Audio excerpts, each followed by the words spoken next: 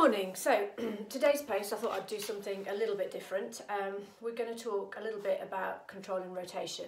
I know a few of the people I treat do this, and it's going to be quite a nice reminder for them that actually this is something they can do at home.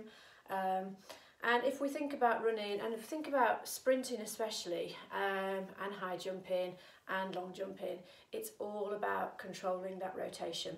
If we can allow the movement but not over rotate, then we conserve energy, we can keep our trunk stable but functional, and we can keep movement, and it's all about that movement control. So just a little bit of different stuff today. So we're going to talk really about, start off with thoracic rotation, and can we control it? So can we sort of sit and can we sort of rotate our thorax, not, you know, just trying to keep that core nice and sort of stable, because really our rotation shouldn't come from our lumbar spine. Our rotation should come from our thorax, and it needs to be nice and strong just to be able to control that, and that then protects our lower back. Okay, so yeah, can do that. So we've got here, that's 2K, that's probably a nice little one. So I probably can't do this with my arms out because I'm not actually very strong, so I would hold that here and just think, right, can I control that rotation? Yeah, that's okay. Okay, so that's a very basic position. So then I could go up into kneeling, and now we're starting to challenge the core a little bit. So just think, right, what's our rotation like here? Okay, I can sort of move my thorax independently, follow with your eyes. Okay, can I do it with a weight? Who knows? So let's try. So I wouldn't hold the weight out in front of me because I'm not strong enough. Lots of the athletes I treat do and can, but I know I can't. So, but I've got the control. So keeping that pelvis nice and still, and just getting that little bit of movement. Okay. So then, yeah, we can do it in that position. And you know, what you find is some events can actually do it in standing better than kneeling, and different positions are stronger in different events. So okay, so now we're going to get a bit more challenging. So we're going to look a little bit of sort of a bit of rotation in a lunge position. So suddenly we're in a bit more of an unstable position here. So can I? Yeah, but we're getting a bit more challenging. So I don't need a weight here. I could put my arms above my head and just think, right, can I control that rotation? Just about. Not so good on this side, but I can just about, I think. Okay, but I wouldn't add a weight in that position. What I could do is I could put a little bit of band in just to give myself a little bit of work in the upper body, just to sort of get my arms going a little bit, and just think, yeah, I can just about do that. But I haven't got much movement, so that's something I've got to work on in that position. So let's see what the other side's like. Okay, so am I a bit more stable? Yeah, you see I've actually got quite a bit more movement in this side, and that probably has an effect on my running. You know, can I rotate as much when I'm on my right leg as my left leg? No, I can't. Okay, so can I take my arms up? Yeah, you know, it's actually okay in that position. So can I add a band? I know I can't do a weight, so I'm not going to try.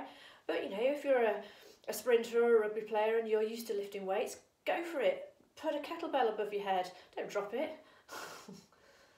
There we go. So interestingly, I might be cheating a bit that way, but really keep that control and just get that movement. Okay, so then we can go into a standing lunge and just think, right, okay, that's again arms here, and again not as good to that side. I don't know if it looks not as good, but when I go that way I can feel it's a bit blocked. And this is what I want, you know, this is what I'm trying to teach you, is if you go through different sort of combined movements yourself, be aware of your own body, you know, and start to understand where you're tight. See? Much easier on that side. I skipped a phase, I actually skipped that phase. because I knew it was easier. But did you see what happened then? Very, very easy to cheat. So keep that pelvis still again. Good.